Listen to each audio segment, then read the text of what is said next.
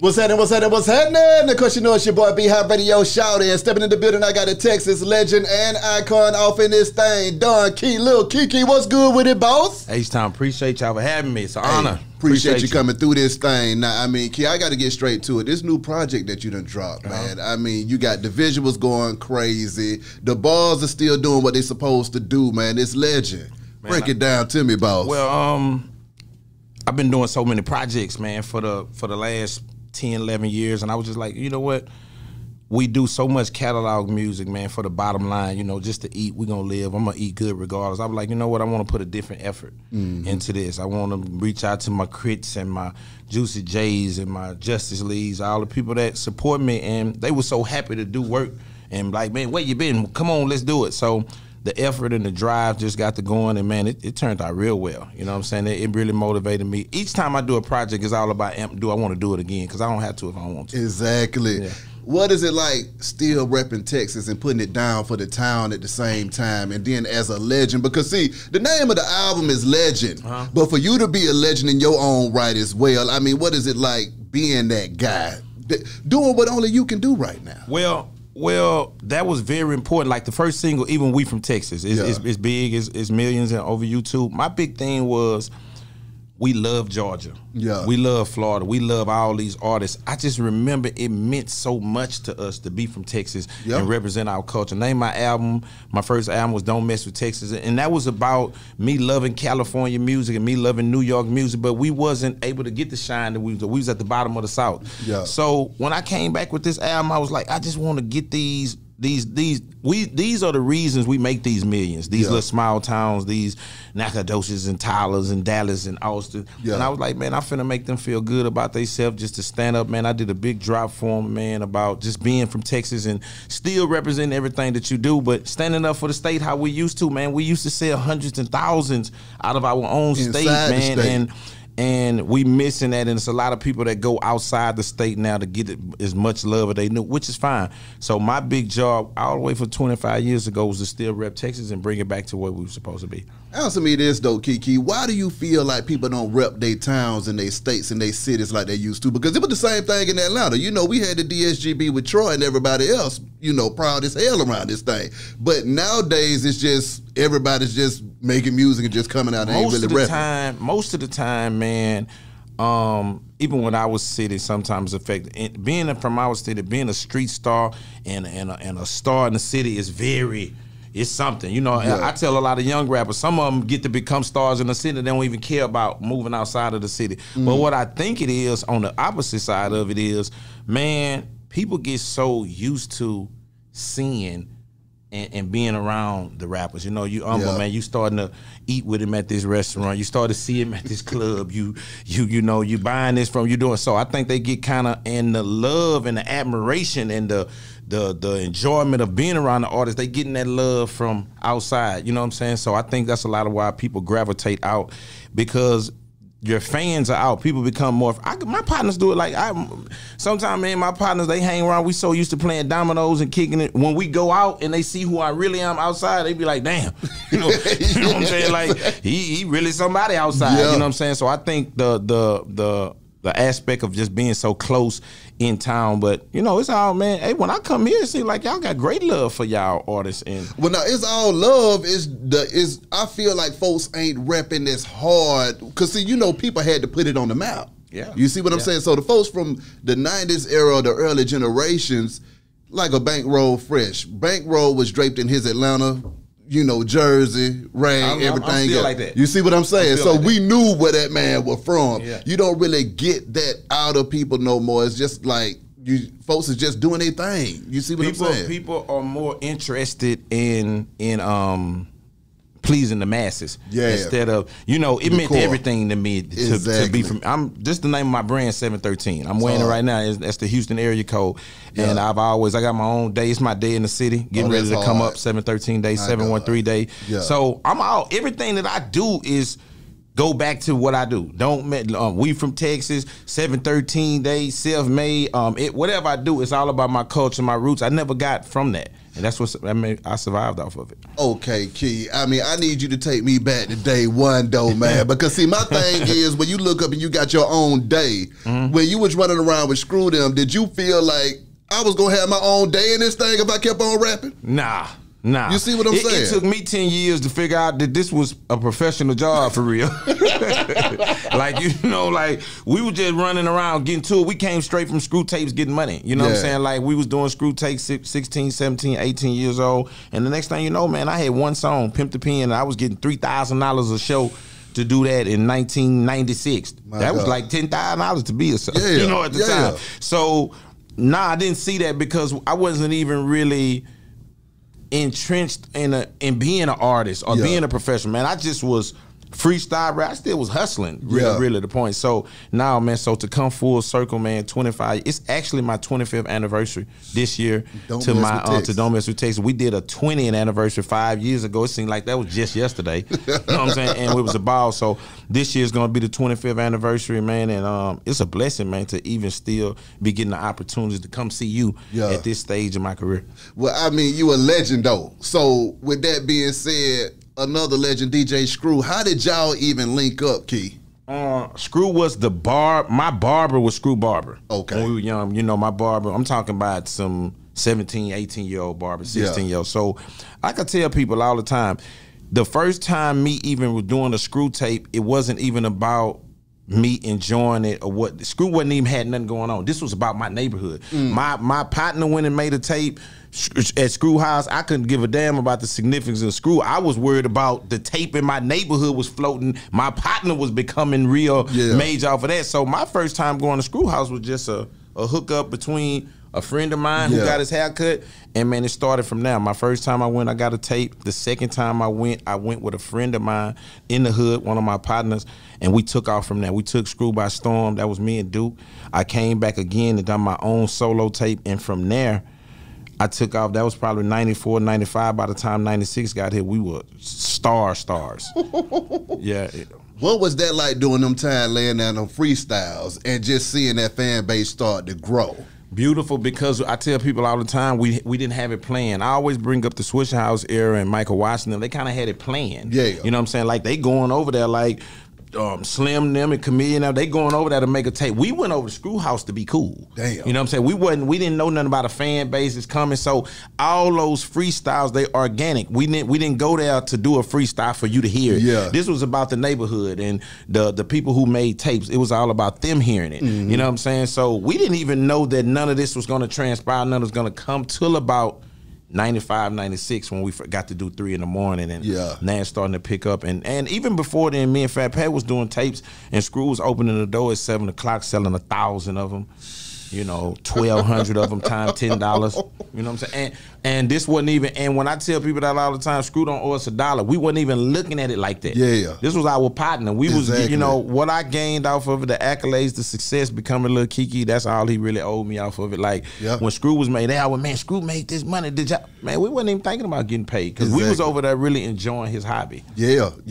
What was it like seeing that those Screw tapes was taking over Texas, and then they were also moving around the country at the same time as well? Well, some of the first crazy things about that was when we first started kind of tapping to doing a concert. Oh man, we gonna have a concert. Man, this is so crazy. We have the slightest idea how to do a concert. We ended up rapping the whole song. The song by 6 minutes. We rapping the whole.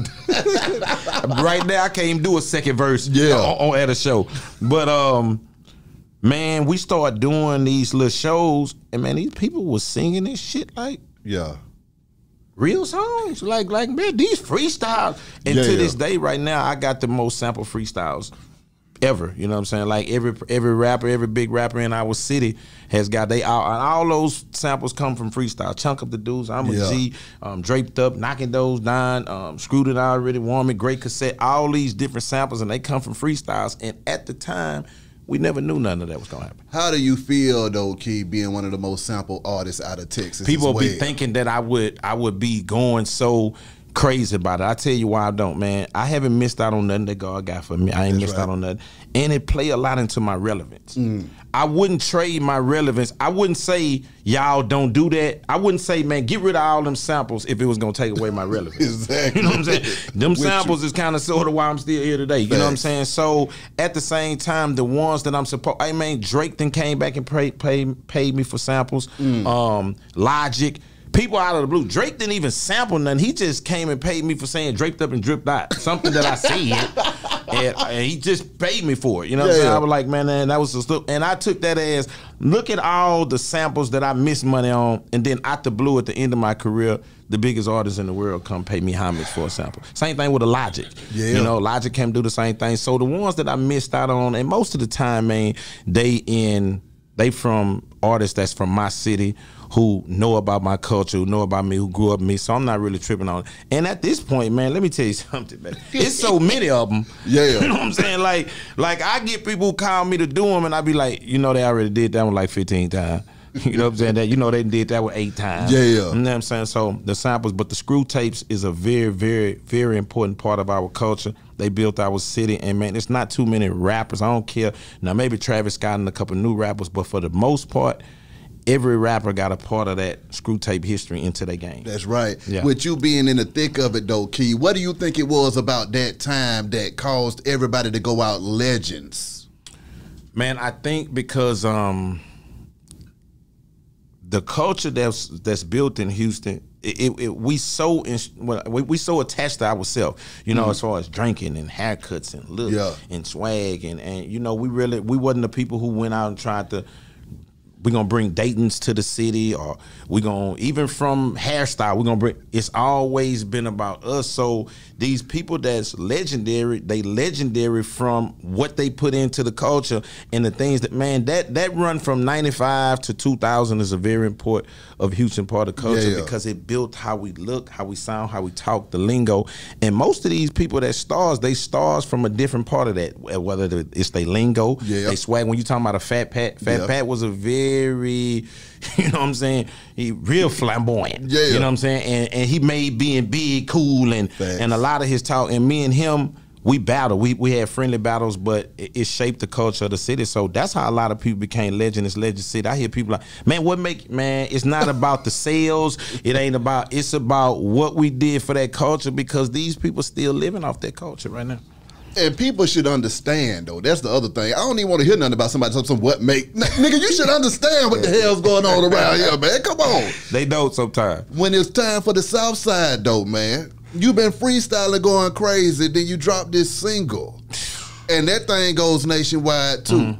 What was that like when you had everybody doing the Southside? And then what was it that made you bring the dance to the game, too? Man, I'm not a dancer. Let's get this understood. I make sure that I surprise. I'm not a dancer. Man, listen, we used to just be kind of joking around and tripping and talking about Southside and shocking around. This was the thing. Now, Southside was crazy because, like you say, it's well documented. The Southside and Northside of Houston, we didn't get along. We didn't like each other. We didn't have.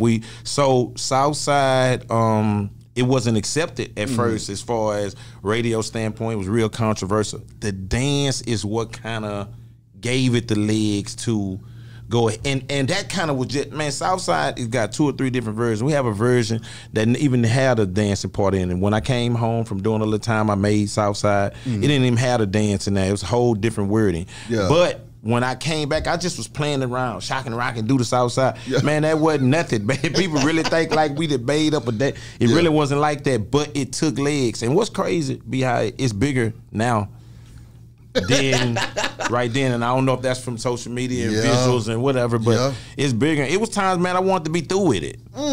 Man, I was so tired of it, man. I don't want to dance no more. I don't want the Southside no more. Knees hurting. I mean, answer me this, Kiki. Because see, I hear that a lot from a lot of folk. When their song go viral and it goes crazy, and you have to perform that thing because the fans need it. So what was that like for you, going from freestyling and then being in demand and a hot commodity in the streets at the same time too, and having to work now? Well, we was already kind of dibbing at it a little bit, coming out of the screw tapes with the DEA, and the different things. I always had that knack in me. So this is a true story, man. Fat Pat wanted to do his whole album freestyle. We was that good. You know what I'm saying? I tell people all the time, if I would have dropped Don't Mess with Texas as a freestyle album, it probably wouldn't have made the impact that it made, but it would have been accepted. Yeah. Because they was waiting for that. They really wanted that. But all Don't Mess with Texas is organized freestyle. I just decided to take that freestyle and organize it. All these different things that I'm saying about candy and coming down and holding, I'm finna just mix it up. Man, there is nothing that can rhyme with blue, red, or that I haven't said. Yeah. Red like a Coke can, blue like a pep. I did it all. Exactly. So I just organized all that up, and man, people were so shocked to hear that format because they were expecting they was expecting that. We were hot from that. So, man, you know, when I done Don't Mess with Texas, that's why I tell people all the time, it's the reasonable doubt. It's the blueprint of the South because it's the first one that broke the barriers to that type of particular music being accepted, man. From the Southside to the Bounce and Turn to the Pimp the Pins, it was organized freestyle. It was culture and lingo that we were already doing, and I just organized it in a way that, and it took off. With Don't Mess with Texas, did you feel any stress or pressure being that one that had to put it down for the town? I always been that one. Okay.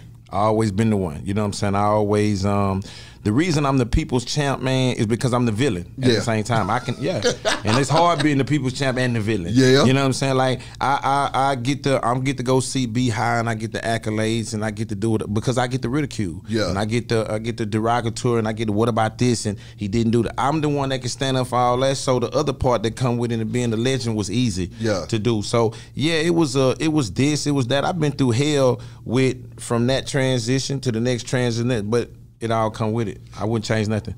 Break down the ridicule and the hate and just the BS that came along with it. Where was this stuff coming from when you was out here just trying to jam? Well, at the end of the day, man, you know, even from people always have their, like, our town is very split between sides, where it was. Okay. You know what I'm saying? Where it was at the time. So being the chosen, and at the same time, man, we all came up in the screw tape era of we always being legends. Where you got Hawk, Pokey. Yeah. So being the chosen one and being the one in the front, and then a lot of my partners was dying. You know, some of the other favorites, people that they wanted. Fat Pat has died, Screw done died, Hawk done died, Big Mo done died. So people always had their own favorites. So it wasn't just so much about ridicule. It's about me having to carry the torch in situations where it wasn't always ideal. Not just carrying the torch because it's getting handed to me, carrying the torch because people done left, people died. And man, that position ain't for everybody. Everybody's not prepared to carry that.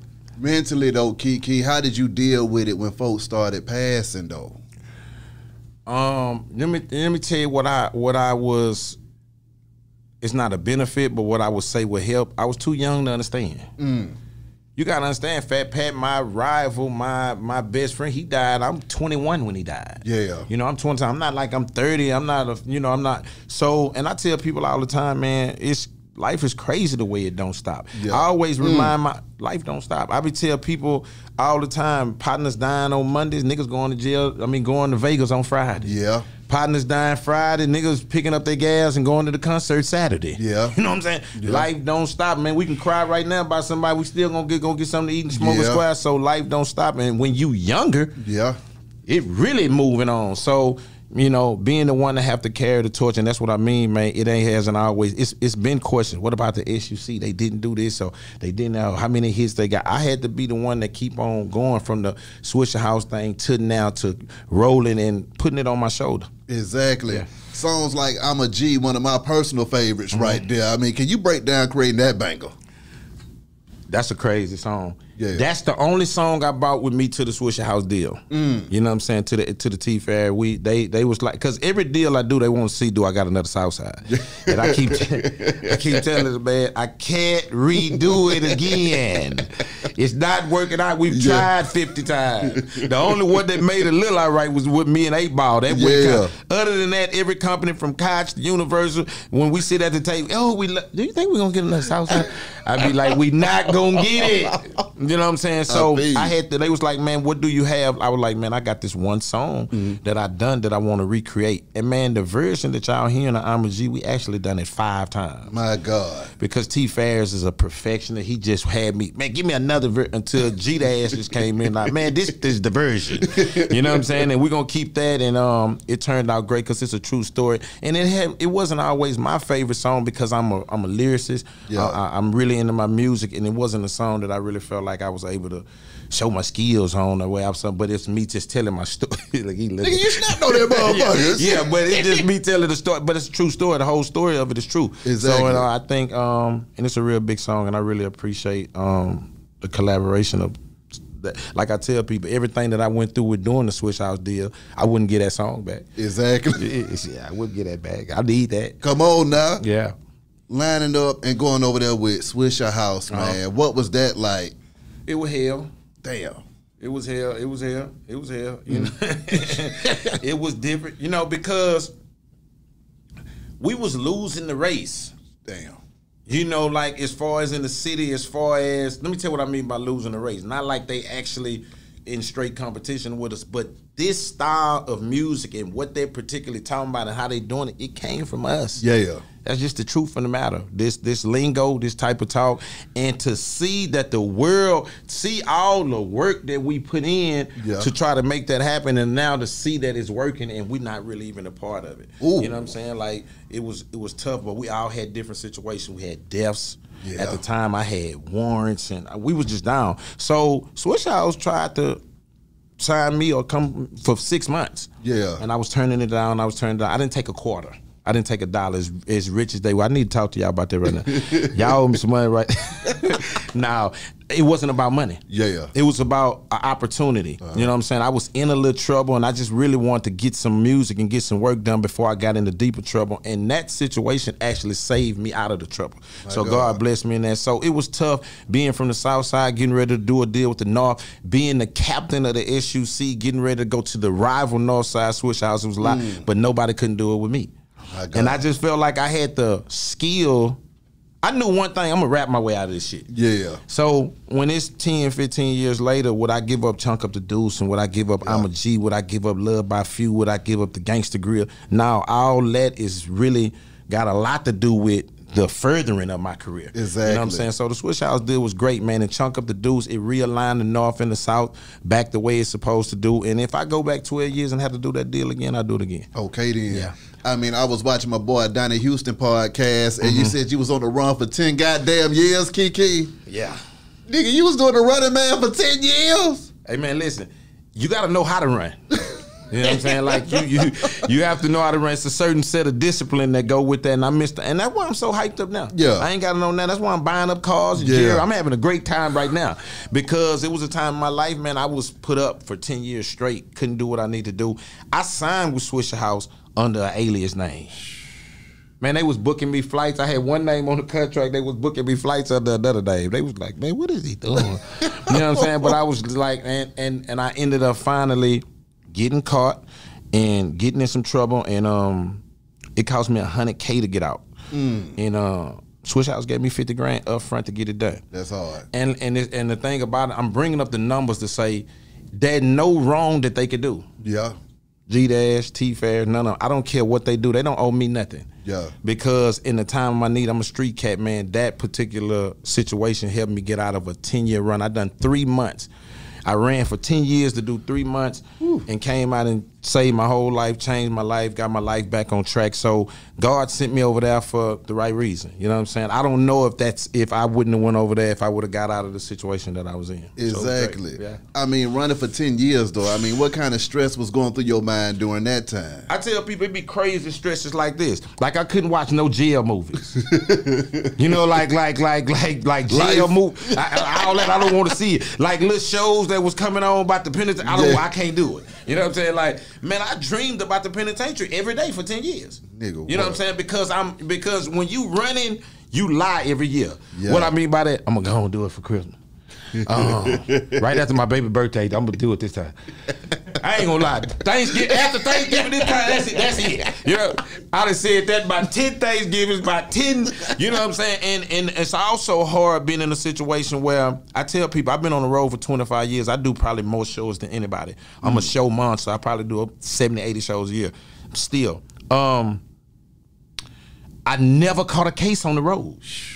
Man, we done been on that mama pints, ounces of weed for years. Yeah. I never caught. This was the first time I caught a case on the road, and I caught a case, and it was nothing but behind a square. Man, we got one weed square, caught the case, but I'm glad that I did, because if I wouldn't have, I was gonna keep running. You know what I'm saying? I was gonna keep running and running and running. I had fake IDs. Yeah. The real fake IDs. Not these ones like y'all go to the club. I'm talking about bad motherfuckers. Driver license, everything. The real pull you over police. Yeah. I only got caught because I ended up going to a small country town.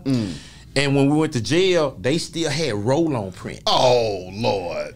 This how long ago they had roll-on print. So I bonded out under the fake name. Yeah. And the prints came back. So when the prince came back to the small country town, I wanted to get probation in the small country town, and I was gonna drive by it out there everybody and do it. But they was seeing something on some. Man? So they came up with a play of, man, we're gonna transfer that back to Houston. Okay. And you stay too far out of this jurisdiction to let you go to probation. As soon as I went to that probation the first time, they got me. I knew they were going to get me too. I'm like, man, it's finna come to an end. Yeah. You know what I'm saying? But I had to go, man, and I felt bad for Swish House at the time because I hadn't really told them. Ooh. And that's the reason why I really respect him too, because one day I just called him, I just need $55. It's real out here. But I hadn't took nothing. Yeah. And we had made cake, you know what I'm saying? We had ABA, we had Chunk of the Deuce. I hadn't took nothing, so God blessed me to be able to do that. So I really respect them. So as far as some Northside, Southside, and all that, none of that really matters when it comes to that situation. It's all about, you know, my growth and longevity and what it took me to get back to who I am now. 25 lighters on my dresser. You know, that's one of my other bangers right there, man. Talk to me about that, Bob, and how that came about. Same thing. DJ DMD was a big fan of the S.U.C. One day he invited the whole clique out to Beaumont. And I'll never forget that. We went out there. You know, at this time, man, we so happy to be invited to something that got to do with we finna be some rappers for real. You know what I'm saying? Like, we not rappers for real yet. So we getting invited to, man, we finna go. Man, we done piled up in the car, went down here, me, C-Note, a bunch of us. Yeah. And DJ DMD, man, he really got us, if you know what I mean. We was so freestyle happy. Yeah. Everything he was turning on, we were freestyling. And that's just the same way the rest of these samples is. 25 lighters was something I had already said on another freestyle. I had got it from MJG. Yeah. Saying, that's my boy. I love him. I messed with him the other week when I came. We close. So that was, but what MJ said and what I said was two different translations. I was talking about 25 lighters on my dresser as far as we smoking so much, this how many, this how much, lighters we got because we smoke all day. That was my reference to it. And DJ DMD just actually, to be honest, he might have had the first big Kiki sample. That's the first big one. And I never, you know what, man, as I'm talking, I never bring it up when I'm bringing up the samples. I never be like, 25 lighters, you know what I'm saying? That's me too. Come on. And that's from a freestyle also. You know what I'm saying? All of them from freestyle. So at the end of the day, man, that was a little bit, we had a little controversy about that song a couple of years ago because, ZZ topped and used it. They done used it on movies. Yeah. And I always tell people, man, it goes back to the same thing. I don't want to give away my relevance. Yeah. To be worrying about if I missed a few dollars, because I ain't missed no money anyway. Exactly, exactly. I mean, coming out of Texas, you got folks like UGK too, man. I mean, you was at the Versus going crazy as hell. What were your thoughts on that Versus? And then also just talk about some of that history between you, Bun, and the Pimp. Man, I was so happy to get a Versus like that because I didn't really think we would get. When I say South, like I love whatever y'all doing from the Gucci Man to the G's and them, but I didn't know we was gonna get something groovy like that. That's groovy. That's us. You know what I'm saying? So man, I had something to do. Bun, I'm talking about, I'm on my way. Yeah. You know what I'm saying? So I really like people. A lot of people was like, man, it wouldn't have been fair in Houston. Yeah. Even though Ball and G, we loved them in Houston. Ball one of my best friends. Yeah. You know what I'm saying? So, but in Houston, it would have been crazy. So a lot of people from our area, people so hung up from seeing the Jada Kiss, and them one, and from the crowd. If they would have did that at State Farm, they would have got the same thing. Yeah. They would have got the same thing. Yeah. Like I was telling folks, that ticket was the hottest goddamn ticket in the city.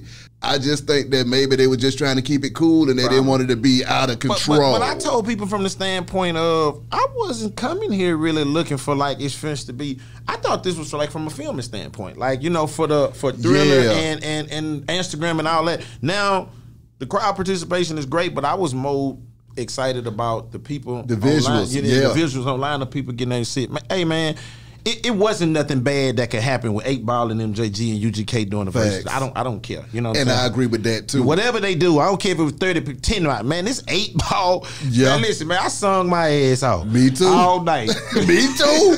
Me Real, too. Bro. All at the rehearsal. Come on. I said, man, I don't know if I'm gonna make the show. I'm at the rehearsal. I'm turned up. You know what I'm saying? So it was good, bro. I loved it. Exactly. I had a good ass time too. I just wish more folks could have experienced it because, like I say, that ticket was so damn. My phone was on goddamn fire, Kiki. Now I know what I wish we would have got to do. We was gonna do this before, and this probably would have been great.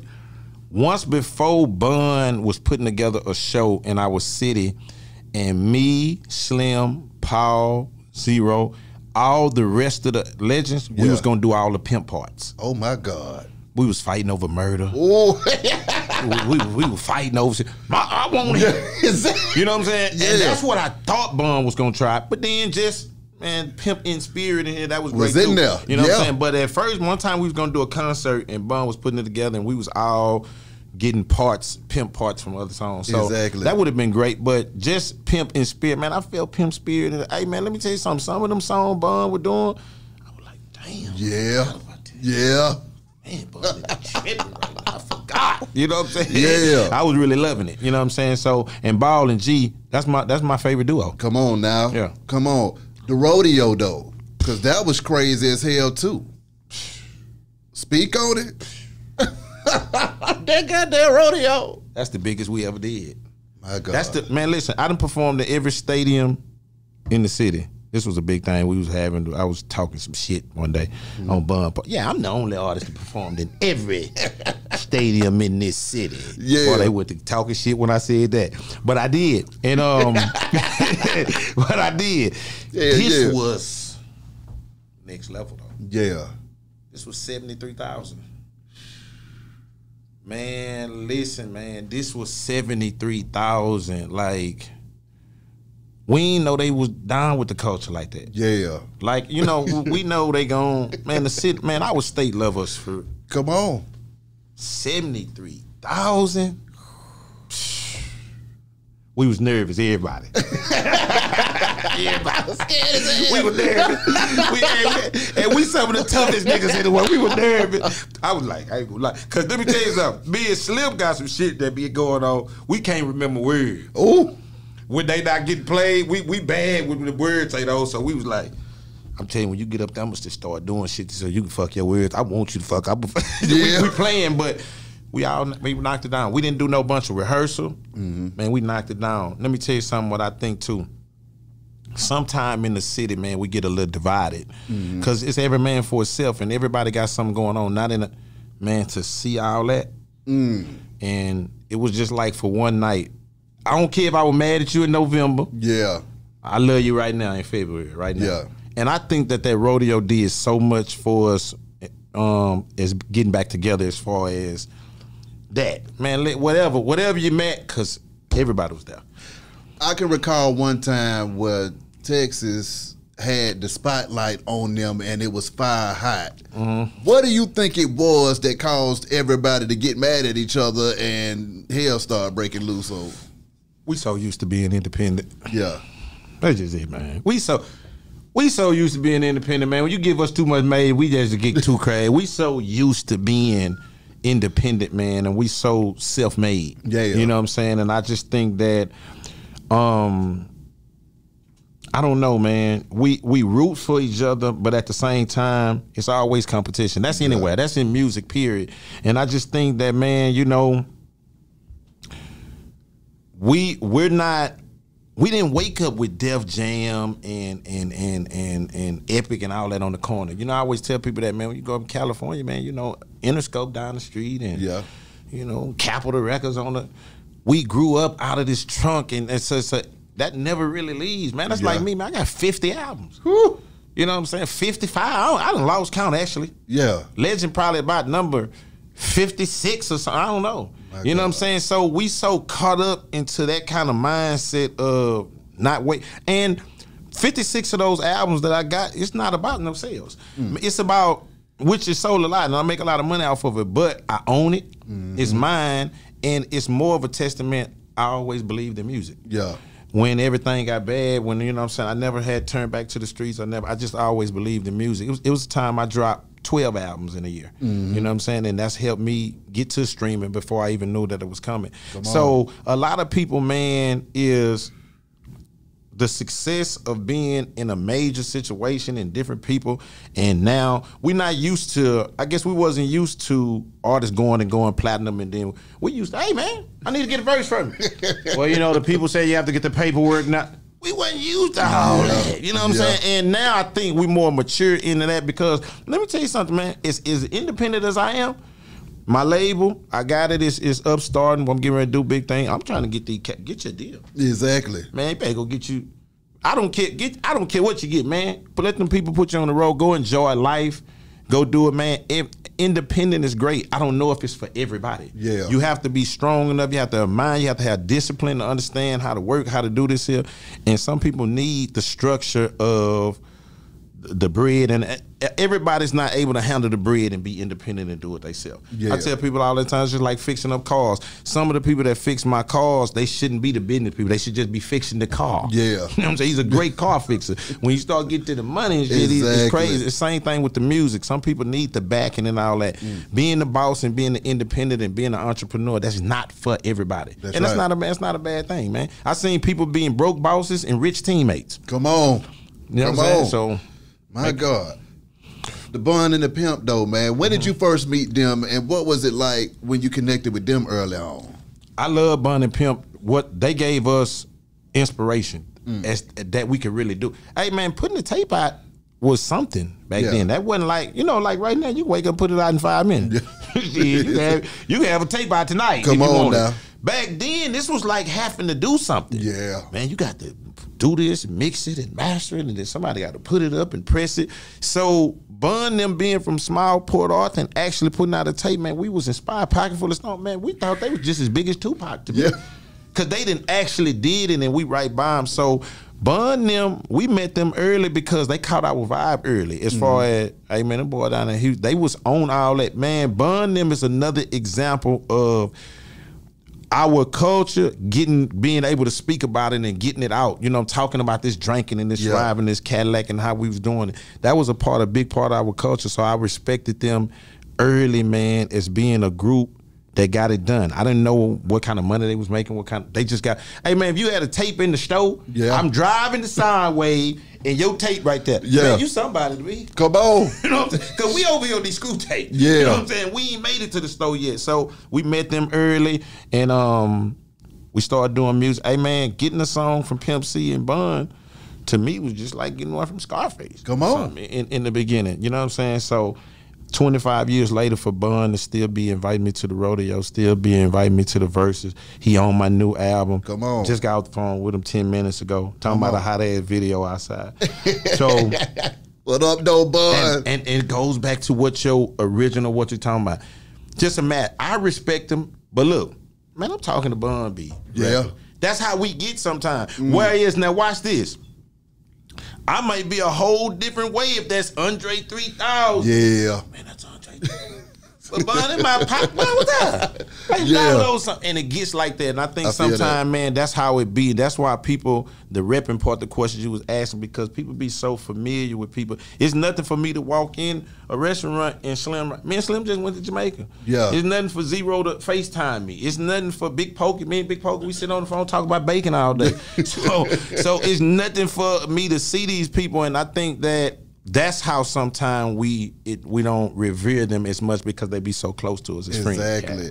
Studio sessions, going in there recording with them boys, man. I mean, what was that like even with Swisher House, UGK, and S.U.C? Ask them.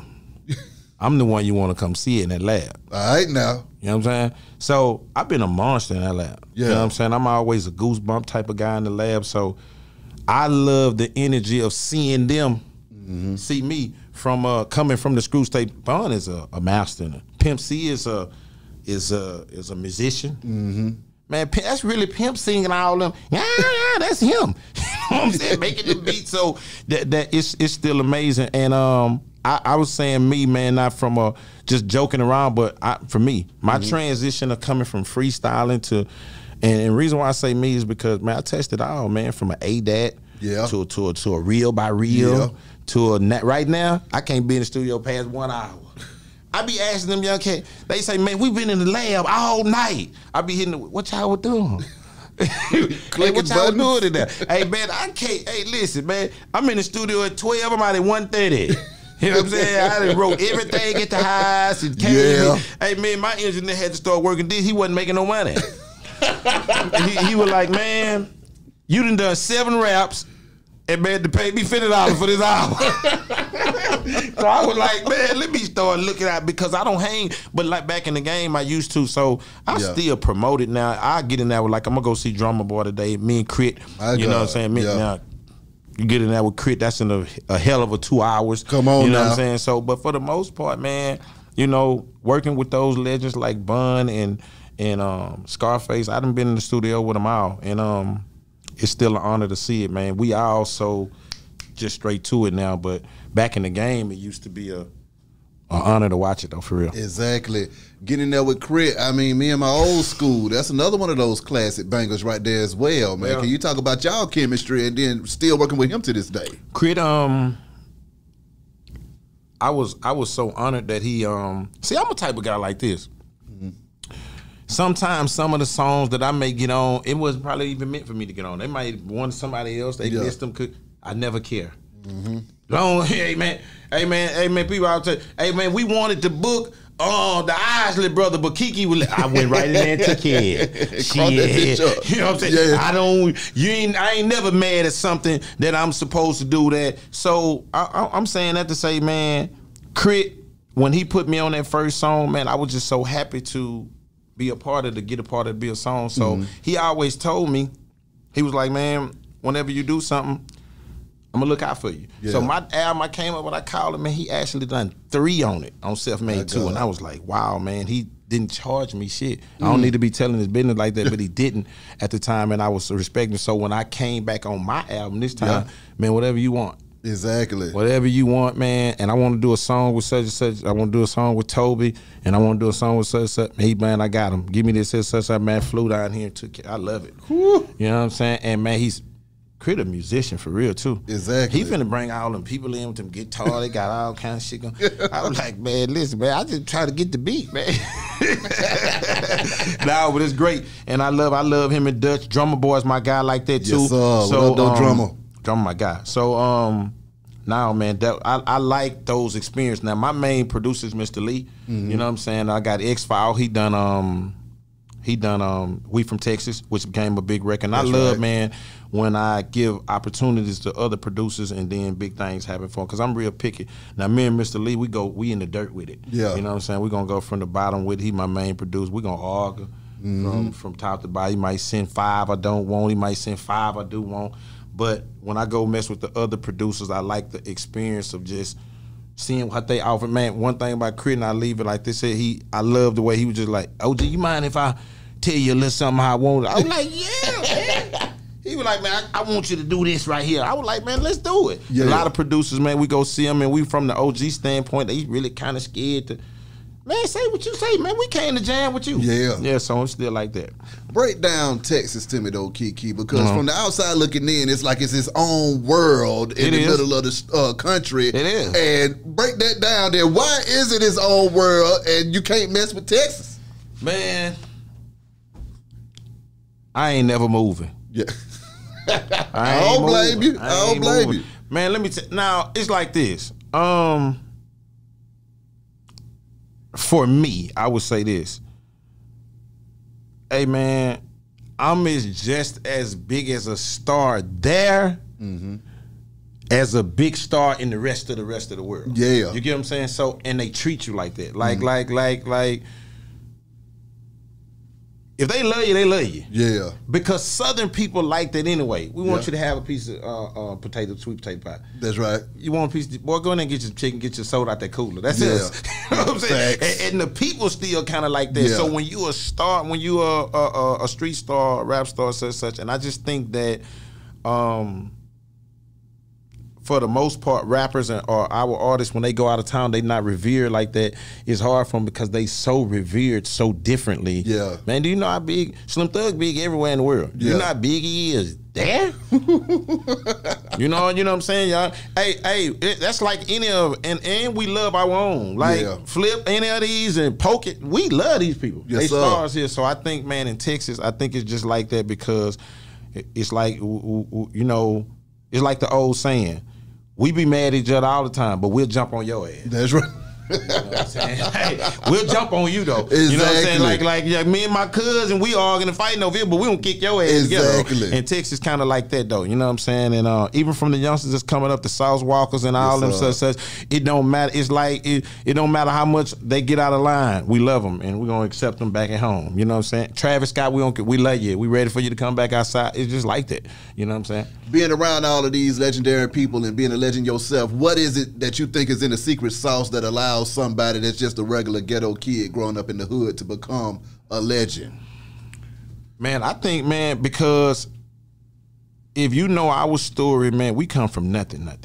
You know what I'm saying? As far as the only thing I think that'll give the kids we only was blessed with opportunity. It wasn't like I say, it wasn't really no handouts, none of this here, man. I've seen people, man, that tried to make it, that got bagging with $500,000 and couldn't make it. And then I just seen people who just didn't give up and just keep getting at it. So, man, a person growing up around us, they gonna see that drive and that me, I perform in front of 5,000. The same way you just talking about that rodeo with 73,000, I perform in front of 73. Yeah.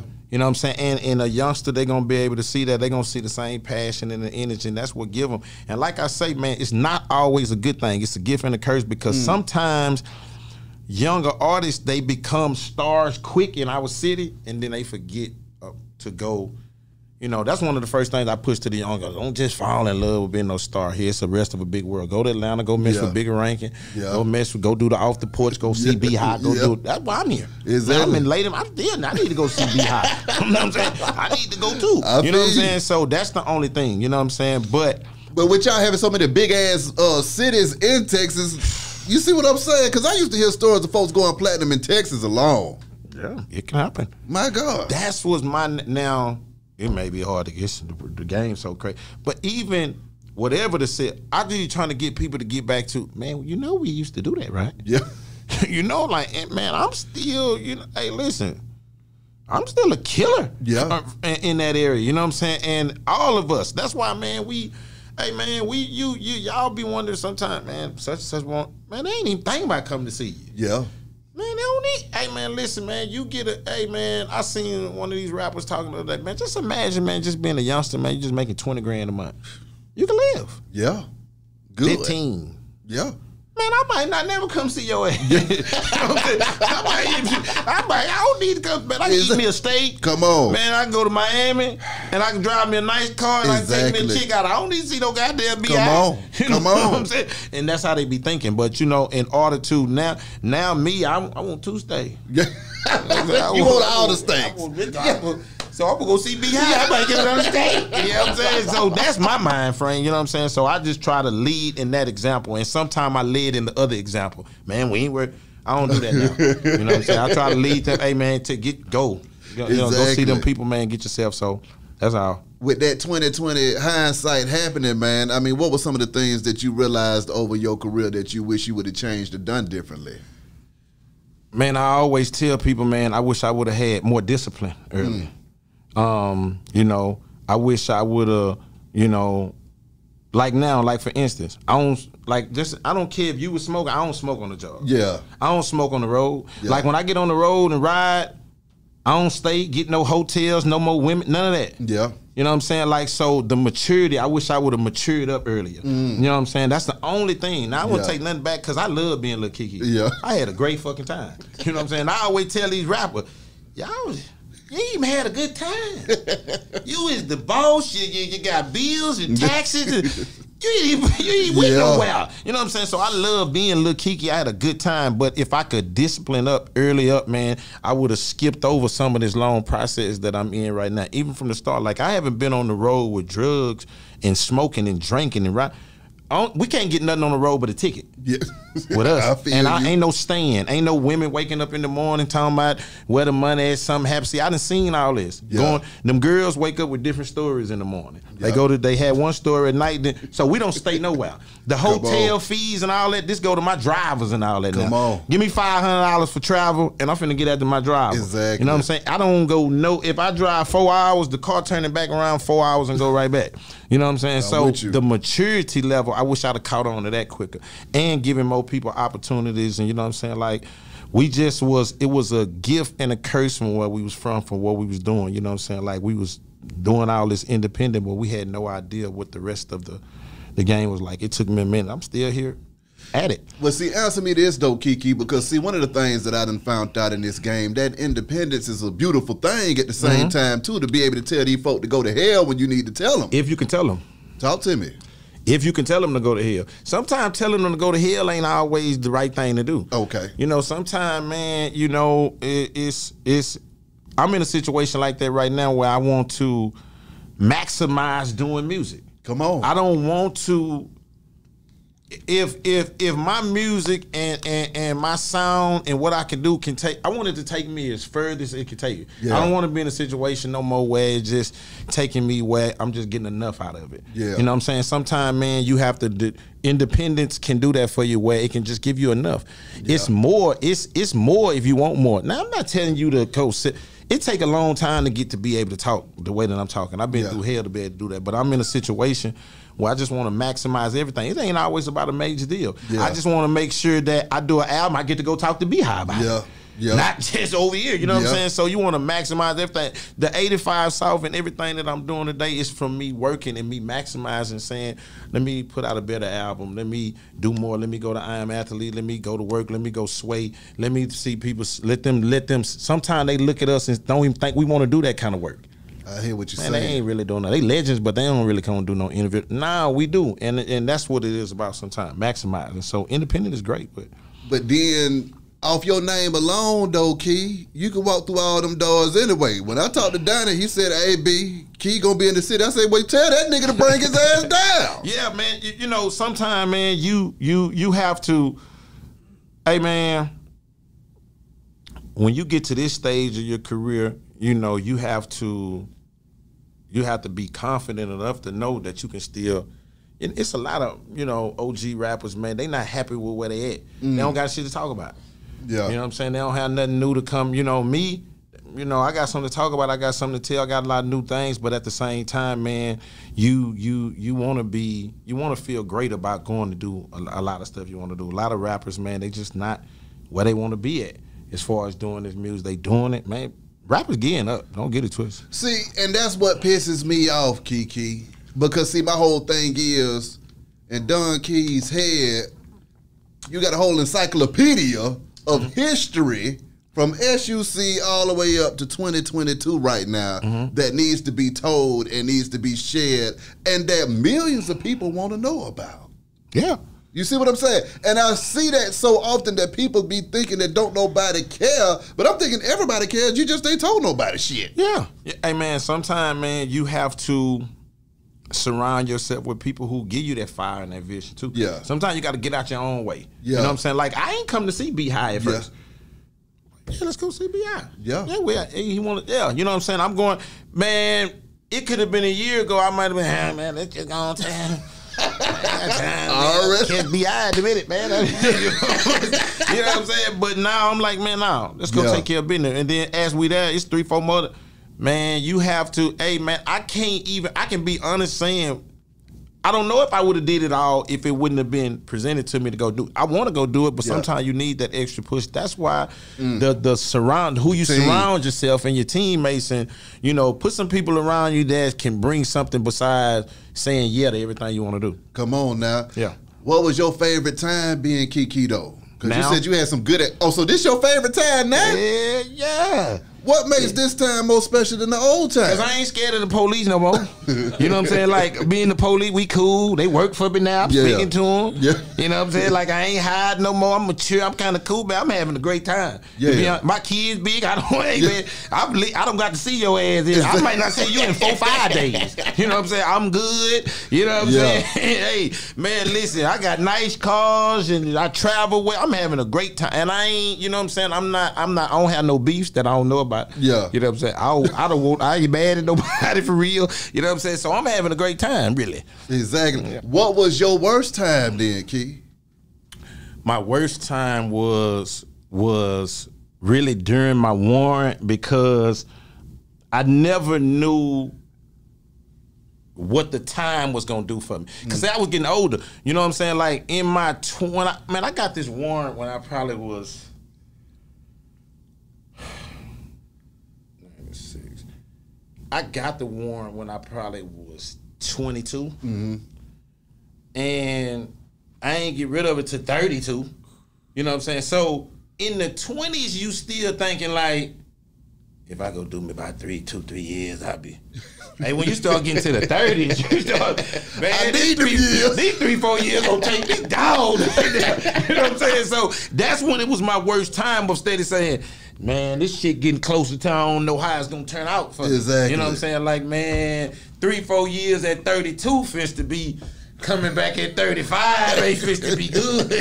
You know what I'm saying? So that kind of was my worst time. And then, man, my kids was getting bigger, man, and you would think the more they were getting bigger, the more I didn't want to leave them. Yeah. They needed me more. You know what I'm saying? Like, I used to be saying, damn, I should have went and got this shit. Because every year I was telling myself, I should have went and got this shit out the way. Yeah. You know what I'm saying? I need to go get it out the way. And then, just to be honest, if I would have knew, and it probably wouldn't have worked but if I would have knew that it was going to be that sweet. If I was going to just do 2-3 months for it, I would have been with it did 2-3 months. But God worked it out a different way. So that was kind of my worst time. So when I came out of that, I'm going to tell another story right before we get. This was very important to me. Yeah. This was the worst time. Getting off of that serve. And even though I had beat that case and I had got my life back, I still was trapped into that. See, I don't drink serve. Yeah. Zero tolerance, period. I don't knock nobody. Yeah. If you want to pour your cup up tonight, that's your bit. I'm telling you a choice that I had to make for me to change my life. I haven't drunk it in 14 years. My God. Not a cup, not an ounce, not a sip, not a deuce, not a line, not a nothing. Yeah. That changed my whole complete life. I'm mad at God. Yeah. Man, why you ain't tell me to do that? Early. Man, you just now tell me. Yeah. I would have been a whole different person. You know what I'm saying? But that was very important in my transition too. You know what I'm saying? So my worst time, not just getting rid of the warrant, still be kind of trapped up. And I ended up catching a case. Yeah. So when I caught a case, the judge who let me off, who went through all this with, she was like, man, I know you ain't coming back up in here. Yeah. Your story? I'm telling you right now, we beat you for this. You got it. We beat you for it. I'm gonna file the 99 you. Shit. I'm telling you right now, I'm gonna file the 99 you. And we beat it. And I just told myself, man, if I beat this case, man, or this drink, man, there's something I ain't got no drink. There's some sodas, all this out of my studio. If I beat it, I never ever drank it again. I didn't say I wasn't gonna never smoke again. Yeah. I didn't say that. I said I never drank again. I feel you. And I never did. Can you talk about that Texas culture, though, and how that syrup became such a strong part of the culture down there, man? Because when folks speak on it, I wouldn't take it out. Yeah. Because you would have to wipe away the complete history of what. Now, don't get this twisted. People think we made them screw tapes. The screw tapes was made fast, man. Jesus. People think we really, bro. The tape's fast, man.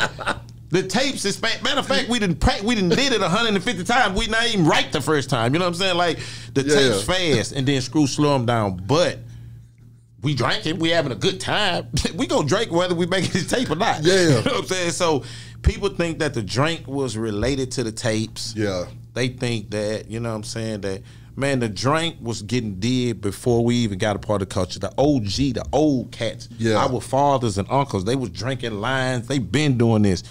Syrup and soda changed the world. Not syrup. Syrup and soda changed the world. You know what I'm saying? Okay. That's what got everybody. That's what, you know what I'm saying, all the way from the, man, listen, I don't care what they say you can mark this. I don't care where you at. I don't care what city you in, what state. We are the drink capital, man. Yeah. Stop playing. You know what I'm saying? We drinking this before everybody, way before. And the syrup and soda, we didn't get that from nobody. We got that from us. We was drinking syrup in boom forms.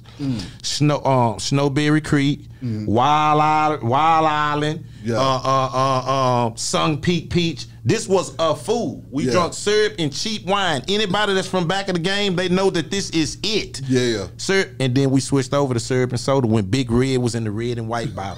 When Sun Kiss was in that bottle. New Grape. All these different sodas. And that's when the syrup and soda era started. So the Southside was an area for, we call these kind of words like parlaying, Kool-Aiding. Yeah. That's chilling, relaxing, syruping, drinking, smoking, messing with the chicks, riding, having a good time, parlaying. We took that parlaying and put it on these tapes where we were enjoying each other's hoods. These tapes were hood tapes. Yeah. Third Ward, Dead End, this particular person. And we asked for those tapes like, man, let me hear B-High tape. Yeah. Not for the North Side, no other time. Just we want to hear B-High tape. It's not for the world or nothing. The tapes used to just have all songs on it, and then at the end of side B, Screw would let you do a little freestyle. And it wasn't nothing made. Me and Pat started taking that shit and doing the whole tape freestyle. My God. And all we were on these tapes were talking about was our culture and what we were doing. Hey, yeah, man, we chilling. Because you talking all through the tape. Yeah. Yeah, man, we at such and such, man, pour another one. And we was just talking about this syrup. And, man, those tapes became the culture. And that's when it became the thing. Man, all the way from the haircuts, man. Yeah. Hey, man, these haircuts named after me. Lil Kiki, I got that Lil Kiki Southside fade and all this, man. So that's how those tapes, I always tell people this. People that go do them interviews and go talk about the city and go to they want to take the tapes out. Can't take the tapes out. No. You want to take the tapes out when you ain't got none, when you wasn't a part of it. Yeah. Can't take the tapes out. They very instrumental because they were the soundtrack to what was happening in the streets, even from the North Side, South Side beat. That's how you were finding out. Yeah. On the tape. Yeah. That's who you finding out who coming out the shop. That's who you finding out who driving this. That's where these names are being created. Corey Blunt, that's what we getting to hear. That's how I heard of Sibo. Yeah. Spice One. Yeah. These ain't people that were major artists that we heard them because they were mainstream like Isley Brothers or something. Yeah. We heard them from Screw. Sibo is Screw favorite. That's his favorite artist. Yeah. E40s, all these different independent rappers that we heard first, we heard them on Screw tapes. It was a time in my life I didn't hear nothing but Screw tapes. I didn't even hear the radio. Yeah. What kind of a sick nigga would try to take the Screw tapes out of the history? They like the Screw tapes is a very significant part of history, man. So it's a lot of people where some people, their props don't align with the Screw tapes. And it sometimes, man, like I hear people come do interviews, man, and it's different people that come do interviews from our city, and y'all will be asking them a million questions like, yeah, man, y'all making so much money, man, and man, how was this here? And y'all are going about 5 minutes, but that question is really, what about the Screw tapes and stuff, though? You know, sometimes when y'all show, y'all will be, yeah, man, we ain't heard about that money. Boy, y'all sold a lot of records and stuff. Whoo! But what about, we had heard about the tapes and stuff, though, with the syrup. And it keeps resulting back to, you know, This supposed to be this supposed to be this, but that's a part of the culture.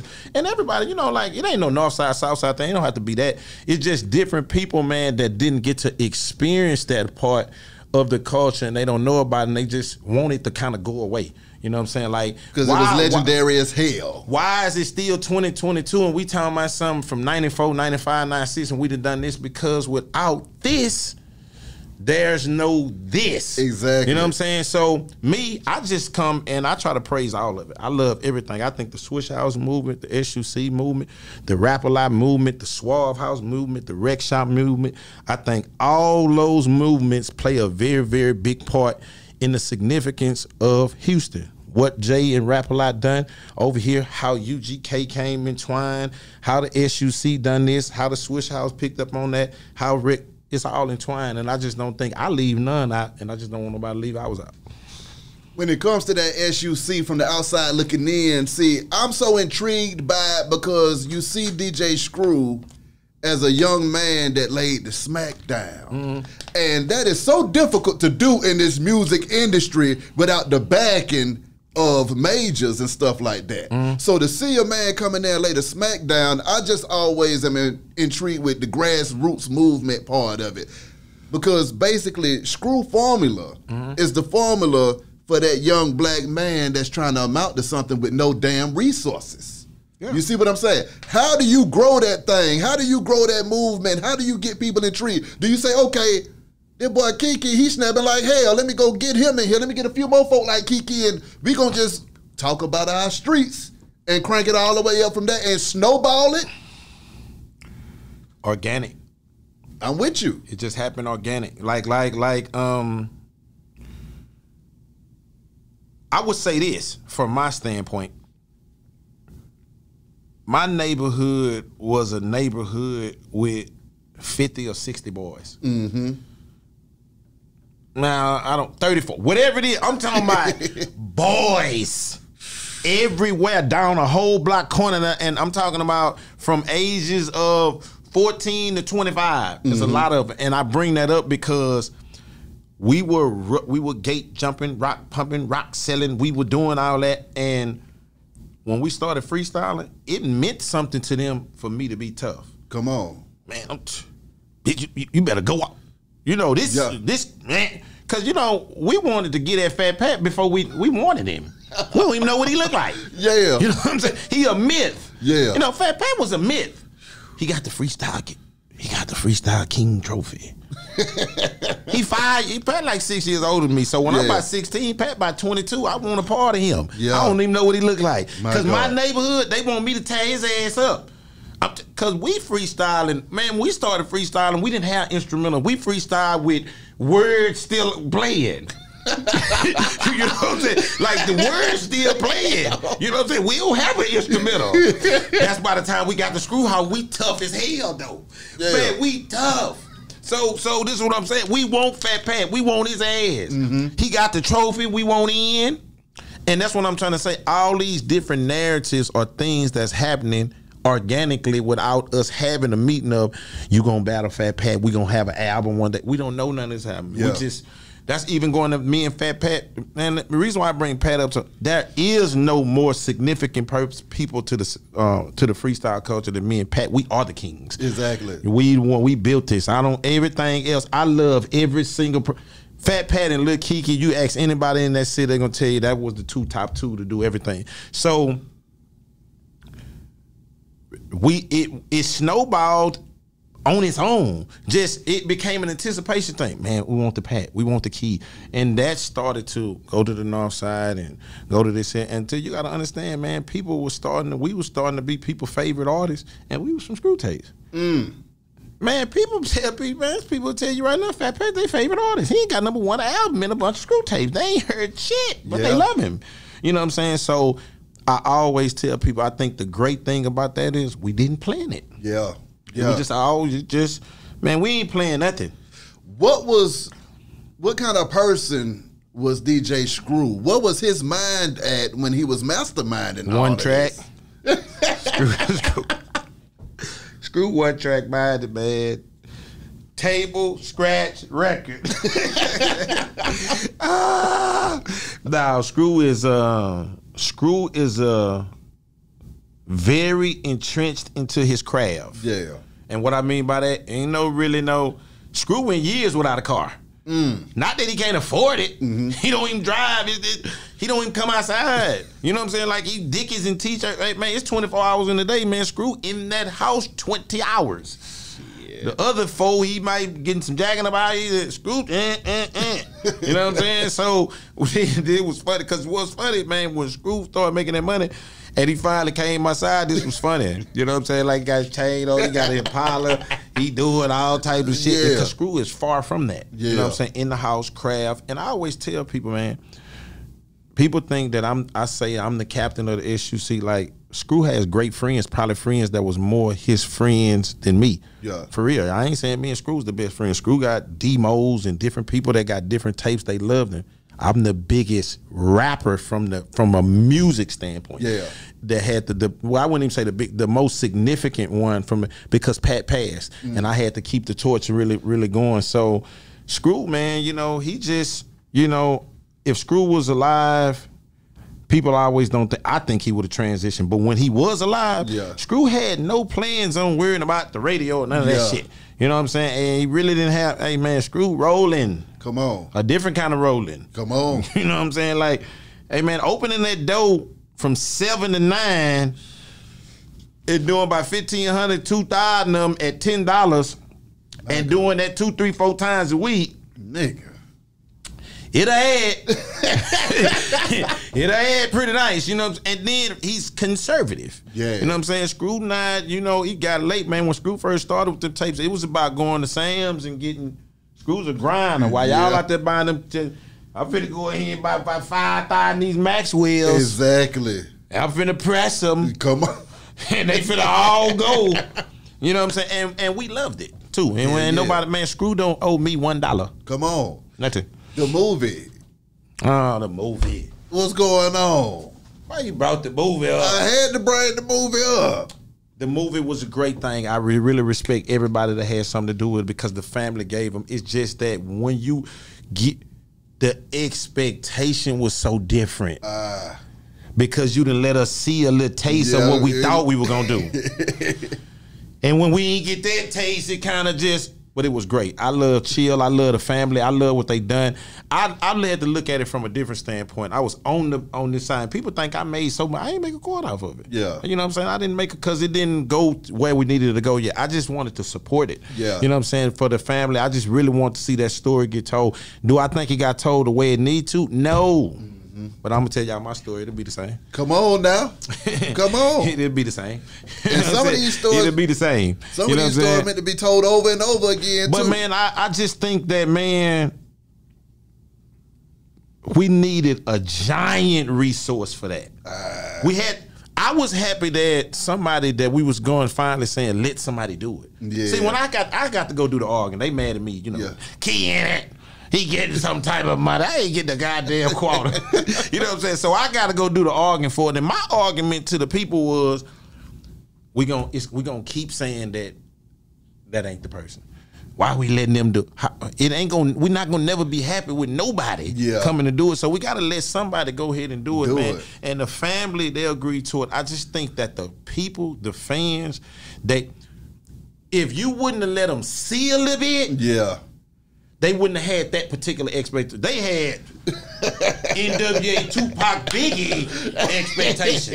And they seen a little clip, and the little clip was looking kind of groovy. Yeah. Shit. They ready for goddamn box office. Exactly. And then we was like, damn. You know what I'm saying? And then some type of way it's my fault. Key did it. I know it was Key. He did something. I didn't do a damn thing. Man, but I think we still have an opportunity for it to happen. It ain't dead by far, you know what I'm saying? And they did a good job too, man. I just think that you need a big budget for that shit. Yeah, no, that's real. You need to go get Cube or something. For real. What you doing about your story though, Key? Come on now. My book coming out in a month is not my story. Okay. It's my brand story. It's Legend Talk. It's gonna be great. I wasn't ready to do me yet because my book is gonna be. I just told you 5% of it. I want it for all type. Now, and I just think I've had lots of opportunity, lots of offers to go ahead and do me, which I think could turn into something big. But I'm kind of like 83% into my story still. Yeah. I got one more little part to finish off, and then I'll let y'all have it. You know what I'm saying? So I'm kind of working on my story, but man, it's gonna be great. The book game is something that I'm trying now. It's coming out on audio and hard copy on my day, July 13th. Right. Bro, I talk shit all the time for a living. I just decided to put it on paper. So what are you talking about in the book? Talking shit. Talking shit. Talking just talking crazy. Really, it's about life. You know what I'm saying? It's about life, and it's about, like, it's for anybody.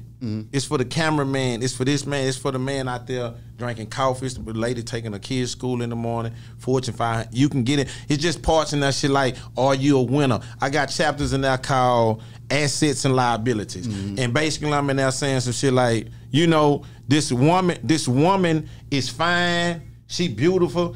I'm talking about she got all this here, but she really a liability. She ain't got no hustle. Now this other one over here, you know, she gonna call and argue with the people about your insurance. She done fix your resume up for you. Such. Your kids you got for another woman. She done comb their hair. That's an asset. Come on. So I just change it. We just talking about shit like that. Assets and liabilities. I got another one in there called like it got something to do with sweep your porch before you clean my closet. Come on now. You know, all kind of sayings like that. And my audio is just like this. That's hard. Just like, I went to go do it regular. Boy, I got in there, I couldn't get that shit. I say, man, how do they do that? Man, reading that book, man. Man, because the way I did the book, I did it off of an app. I apped it. Okay. I just talk shit. Yeah.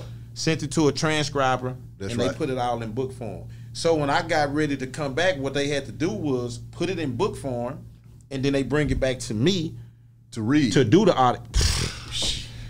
I was in the studio. I was in the booth an hour, and I was on the intro. You know what I'm saying? I come up with, man, my God, I'm not finna be able to do this shit.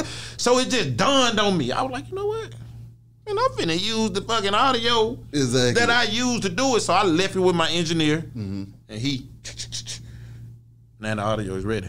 And it sounds just like me and you doing the interview, just like this here. It's cool, man. Like I say, and one of the big things about the book, opening it in a chapter. 14, 11, 9, because it's about life. When you said you looked up and Drake was, you know, breaking bread because he had to get some of that Kiki sauce, what was going through your mind at that time, too, when you see the greatest rapper of right now saying, let me go ahead and reach back to another goal? That was full circle for me cause as much as I tell y'all the importance of the relevance from all those samples, it really is. Of course you're going to get discouraged sometime. God damn. Y'all gonna let me get none of the money. So to see him just reach out and show some love, man, that was a strange call. Yeah. You know, like my distributor called me like, man, you know, Drake and people reach that? I was like, what they talking about? They were like, man, they want to pay you for the song with the November. Whatever that song when Drake first came out. And Drake just coming out on it, you know, I'm draped up, I'm dripped out. He didn't even sample it. My God. And he looked out. And to me, that was just full circle for me saying, for what I missed. Same thing with a Logic. Yeah. Man, that Logic called me. That was a strange call. Yeah. Logic will text me out the blue right now, just something strange about, hey man, what do you think about The Godfather, the movie? And then me and this man having a 3-hour text about The Godfather, just somebody. This a man just in the music business. So he was like, man, I want to use that Knocking Those Down. I was like, really? He was like, but this is what I want to do. I don't want to sample it. I want you to go in there and say it again for me. Damn. Went in there and said them again and paid me handsomely. My God. And went to war with Def Jam for not paying on time. Woo! Logic. So I said all that to say, when those things come back and happen, you know what I'm saying? I feel great about it. Is what it is. With the Pimp using Knocking Doors Down, how did that song go around that time? What was your mind? Well, me and Pimp fell out. Oh, about that song. Pimp B, oh, that's my brother. Red Boy, which is bond manager, and he was doing manager for Pimp at the time. He came with the song, knocking those down. He was like, Pimp want to get you on this song. Well, it's my hook, it's me, it's my sample. Yeah. So what Pimp was talking about, I really didn't want no part of it. You know what I'm saying? Like, he do it immediately. He done cussed everybody out. He doing him. I'm like, man, I'm not fit to do. I don't want in. Let you do it. That's what you do. He done got on it. I want this kind of various. I'm like, man. So I told Red Boy, you know that ain't what I'm talking about when I'm saying knocking door. And Red Boy was like, man, just do you. Yeah. So I just did me. Yeah. Oh, he won't be to just do me. So, man, I had to go through hell to get him on Chunk Up the Deuce. Oh. He did it. That's my boy. He did it. He missed the video. We had to shoot it without him. Yeah. I seen him at the airport and he just told me, I was mad at you. I say, man, can't nobody else tell me this shit but you, man. You know what I'm saying? But that's my dog. And the song, and what's so crazy, man, everything's so crazy. Chunk Up the Deuce might be one of my biggest, it might be one of my biggest streamers. So yeah. Break down that Chunking Up the Deuces, man. Man, I was at the Swish House. People always think, man, the Swish House deal was a deal that I had with Ferris, really. You know, T. Ferris. And it was brokered through Swish House, G-Dash, shout out him, Michael Watts.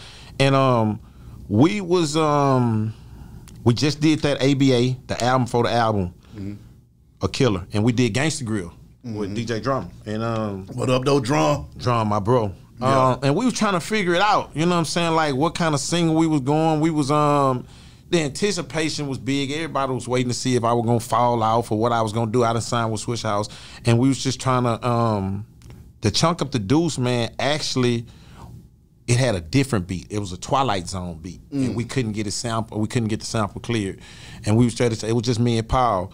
And we was just like, man, right then, that was our circle, sort of. You know, the Swish House circle, the Rapper Life circle, Bun. I was on Draped Up with Bun. And all. It was kind of going in a circle. So we got Pimp and Bun. They was fresh in what they was doing, too, because Pimp was just back home. And it was so we put it together, man. And to be honest, man, it did something for me that I wasn't expecting. What it did for me was help me reunite the city back together from the north and the south, because we still was on shaky ground. Man, you're going to have some people, man, that ain't going to never change their mind. But for the most part, it was a good thing to realign in the city. Man, I do well on the north and the south, though. Yeah. So we good. Yeah. Swisher House, man. Can you talk about that label and just that team over there? Because it was a lot of talented folks over there, too, getting busy. Power Wall is my brother and my favorite, and Power Wall taught me a lot. Yeah. Power Wall taught me how to kiss babies. He taught me how to stay. I used to be so impatient. I'm ready to go. Power Wall is a real professional. Yeah. And that's my brother from another mother. I love him to death. He can have this shirt that I got on right here. When I went and got locked up, when I came out, Paul took me on tour with him, was giving me $6,000, $7,000, $8,000 a show. I ain't have a quarter. Man, Power Wall used to be leaving his Bentley at my house. He don't even remember it's over there. Got to call him and take it back. Paul too nice. Yeah. He the nicest person in the world. You know what I'm saying? He always gonna tell everybody I'm his favorite rap. Paul used to be doing interviews, and I had to bump him under the table and stop talking about me. You know what I'm saying? Like, stop. You know what I'm saying? Like, hey man, he doing shit like, man, if y'all not gonna let Kiki come on 106, I ain't going. I'm going to In the Basement. Kiki got to go. Yeah, man, he did all that. And what's his main thing is don't ever do a show with Paul, because he signing every autograph. It's 5,000 there. It's supposed to be 5,000. We on number 4,400. Lord, please let him out of here. You know what I'm saying? And he taught me that never missing, always on time. Yeah. And G-Dash. He can't do no wrong with me. I needed $50,000 a guy jail. They came and got me. Yes, sir. T. Ferris is my brother. I love him to death. We done fought tooth nail and everything. And I still answer the phone and do anything he asked me to do. Yeah. You know what I'm saying? That's my brother. He the one came and got me, and that was a great. Michael Watts is my second favorite DJ behind Screw, because Michael Watts is a bad mother. That's right. Don't get it twisted. Ain't nobody Screw. Yeah. You know what I'm saying? And I tell people they different, man. Screw is super. Watts got more things that he could probably do than Screw because it was more things to do that came. Yeah. Studio and mixing. Yeah. Screw wasn't all at the studio with the book. Screw is the monster of sound and era and time and we didn't know how to make that song go in that other song. And I ain't saying you throw that doing it now, but what about when we never seen it before? You know what I'm saying? Yeah. That's a difference when, everybody can scratch and chop and slow and bring it back now. Yeah. But what about when we never saw that before? Come on. What about when this music has been forced on us? So I always tell people that's a different, but I love Watts. He done a lot for my career. ABA, man, I'm 5'8". Watts used to have me feeling 6'5". Yeah. Man, Watts had me feeling like I'm 6'6". He gonna have you feeling, she sounding crazy. G-Dash, man, me and G-Dash still business partners to this day. Yeah. And me and Ferris. So the Switch House thing for me, man, I'm a G, man. I'm a real street, so it ain't no outside noise that can really, you know, I stand up, I am the captain, and I understand the assignment as when I make big decisions, everybody ain't gonna always be happy, but I can live with it. Yeah. Yeah. How do you feel like Texas would have been different if Screw would have lived, Pimp would have lived, Pat would have lived, and everybody else, man? Man, that's a good question. I always get asked that. I be wondering what Screw would have, how Screw, because Screw is Screw stiff. As far as what I mean by that is he believe in what he believe in. I think he would have transitioned over, but he believe in what he believe in. Mm-hmm. As far as Pat, I always tell people, Pat would have been a star. Mm. You can't not tell him he ain't a star. Yeah. Pat is a star in his head, man. Come on. I'm telling you, man, Pat is a star. You know what I'm saying? So he was going to be, I think he was going to be a star. And man, come on, man. Pimp was well into his shit talking. Yeah. It was going well for him. You know what I'm saying? After he was taking shit talking to another level. Facts. So I just think that they all would have carried on in that sometime, man. And I always commend Bun, man, for keeping going. Come on. You know what I'm saying? Like, for keeping going, because Pimp is a very instrumental in what he do. Is, you know, he's a musician and playing shit. That's right. It take a lot for Bun to be that type of partner with somebody and keep on going. So yeah, man, I think the city would have been, and sometime, man, I think us missing them,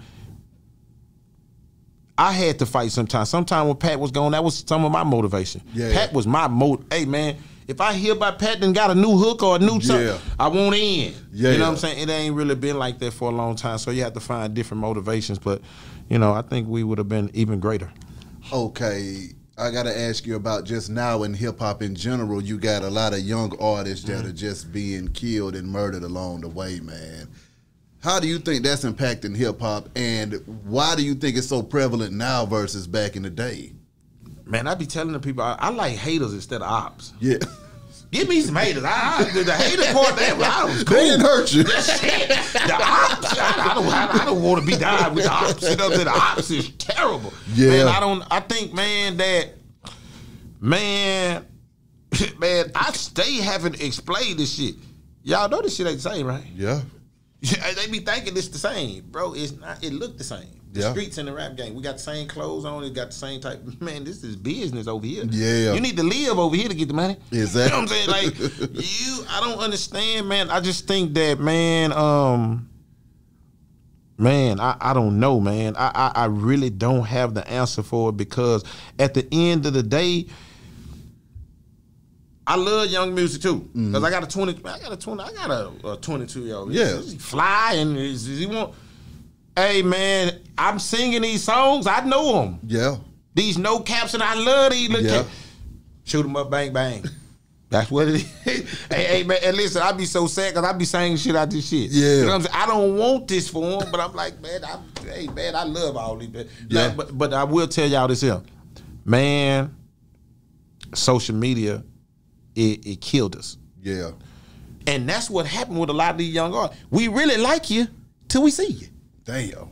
You know what I'm saying? Like, you's a real moron. Like, you's a real, hey, you be really tripping. You know what I'm saying? So if we didn't see that, we probably would be, and that's what I tell people sometimes, man, sometimes your own mouth and you can't get out your own way. You know what I'm saying? Sometimes you're a great artist, and it can be vice versa. Sometimes, man, you might not be that great with the music. Yeah. But your personality out the damn chain. What you're doing and how you doing and how you helping and how you get down and your work ethic. People, man, it's a lot of rappers getting money that, man, we wouldn't goddamn pay a quarter to him, but we love what they do. Come on. So I just think that, man, from a standpoint, it's all about your approach. And I think some of them, they coming in with just what music sell for me. And I think some of them try to live it. Exactly. You know what I'm saying? Live it. Everything it's so easy to be on gang now. You remember, like, you couldn't just be on gang. Yeah. Man, you can be on gang easy. Easy now. So, and I just think that some of these different aspects and some of these things, they having to live up to it, man. And for the most part, I hope it pass. I don't want nothing to kill hip-hop. So I just hope it pass over eventually. Exactly. You know what I'm saying? I hope it pass over. As a legend yourself, Kiki, who were the artists that you looked up to that inspired you, that you jammed to personally, just coming up in the game and just being a listener? Yeah.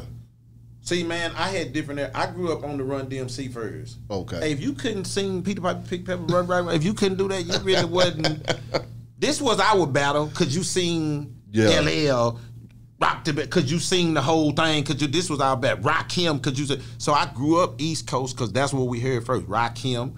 I grew up Eric B. Rakim, jamming all that LL, Run DMC, Fat Boy, into that. I was until the cussing rap came out. Ooh. It's over. Come on, man. It's over, man. The cussing rap out is over. Man, the cussing rap? Shit. Yes, sir. Easy. It's over, man. It's over. Then that cussing rap went to Dre now. We smoking in the car now. Man, it's a rap. It's over. So I went just in that row. And before that, I'm going to tell you, I walked down the street jamming Computer Love. Yeah. I went from Computer Love to Peter Piper, Pick Pepper, Run Rock Grind to Fuck the Police. Come on. To goddamn It's a G Thing. I went straight to that road just like that. Straight just like that. Until I became my own self. Yeah. And then with the listen to what I do. Yeah. And like I say, when we made it to Screw Tapes, that's how we got turned on to Spice One. Yeah.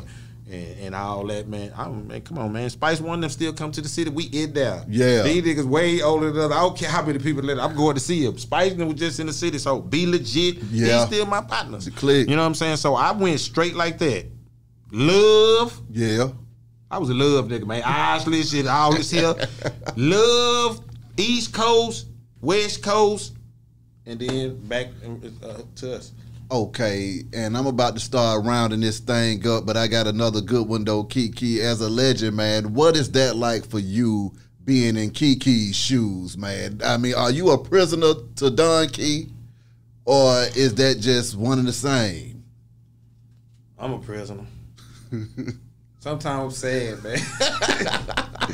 Man, cause I like to be normal. You get what I'm saying? Like, this was my first year I had to come out the grocery store. Yeah. Damn, man, I love the grocery store, man. I'm a grocery store nigga. Yeah. Can't go in there no more. Damn. Man, I'm still the loudest at the Little League field. I scored every touchdown with my baby. Right. When he went in, I went in too. I'm still kind of normal, but adjusting because, like I say, social media made us much more popular. Yeah. So now, reason why I'm saying stuff like grocery store, because now I go in the grocery store, and when I come out and look at my Instagram, I'm on there. Damn. They done took a picture on the aisle, by the car, all kinds of shit. Like that. I'm like, damn, you know, so, and I'm saying that people might from a rural, like, what? In our city, when you're... Yeah. It's like that. You know what I'm saying? So, and at the same time, man, I still enjoy getting to be who I am, and at the same time, my people be telling me all the time, man, you too humble, you too, because I like to be normal, man. You know what I'm saying? I'm like cool, and man, I might have on all this jewelry, and I'm at the store. Yeah, man, you can't go to the store like that no more, man. I'm like, so I get caught in between the two, but at the same time, I'll go back to realizing who I am. Like, hey, when I'm at them shows, it's all business. Yeah. I don't smoke. I don't do none of that shit at the show, man. It's all business. Eyes wide. I'm trying to get everybody in this car back to their family, man. Thanks. I don't care what it take. I don't want to do. Hey, man, when we get back to the city now, you want to go? Yeah. Do whatever. That's your business. But I want to get you back to your family and all that. So on that side of it, I understand being Kiki. On one side of it, I'm still adjusting, man. Exactly. I'm still trying to just be cool. Okay. And lastly, advice to the next generation coming up? What you got to tell these folk, man? Whatever you do it time 5. It's overcrowded. My God. If you go to studio 1 time a week, go 7. If you got be at pop head, do 5 more in that day. Come on. Everything you got to do, it got to be time 10. That's real. And get you one of them men right there who holding that camera. Come on. If you ain't got one of them with you, you really out of there. You ain't finna get no money. Facts. So that's what I would just tell them, man. Just humble up. Yeah. Get you some people around you that don't mind packing the bags and picking up and doing the driving, man. Sometimes, man, you got to get the right people around you in order to elevate you to be who you want to be. So I always, and like I told them by myself, find you some discipline early. Even if it just starts saying no. Like, for instance, man, I'm not smoking right now for 1 hour. I'm just not. You know what I'm saying? Shit, you got to have some kind of discipline. So I would just say, man, grow you some discipline with whatever you're going to do, and do whatever you're doing it time 5. Stay up an extra hour. Exactly. Drive an extra 2, you know, and pay a little bit more. You know, do a Facebook ad for $50, do it for $75. Yeah. That's all I'm saying. Just stretch it out, because you're going to need that. The game is crowded. Don't nobody want to have car washes and beat shop. Everybody's a rapper. That's right. A podcaster, a manager, a beat maker. Everybody's in this here. Come on. So you got to do a little more. Key. Big salute. Appreciate you coming through this thing, boss.